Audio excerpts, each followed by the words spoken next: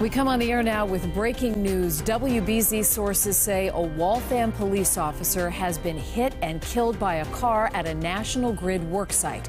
3 utility workers are also hurt. Thank you for being with us tonight. I'm Lisa Hughes. In the chaos of that scene in Waltham, police say the driver who crashed then stole a police cruiser. We want to get the very latest now from WBZ's Brandon Truitt, who is live near the crash scene in Waltham. Brandon, what can you tell us?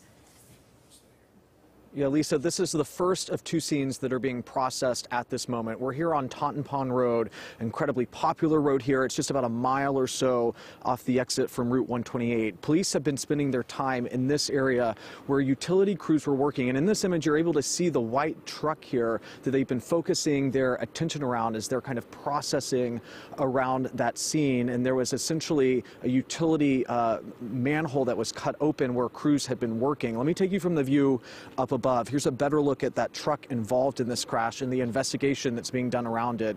This is where we are told the Waltham police officer was injured, and again, those I-Team sources telling us that that officer has died. National Grid is telling us at least 3 of their workers were injured here too. I-Team sources say one of them has very serious injuries. From here, state police say that driver of the truck stole a Waltham police cruiser and then took off.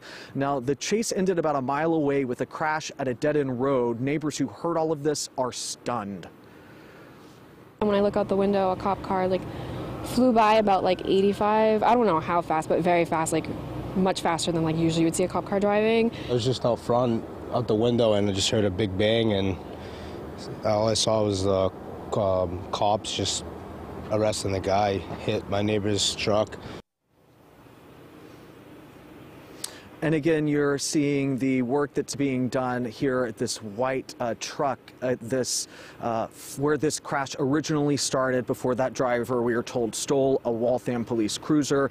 Now, when the driver crashed, we understand that he tried to run away. Police were able to arrest him, but state police, the Middlesex District Attorney's Office, all investigating this, an incredibly fluid situation in terms of what they're processing here. A lot at stake, just a tragic series of events.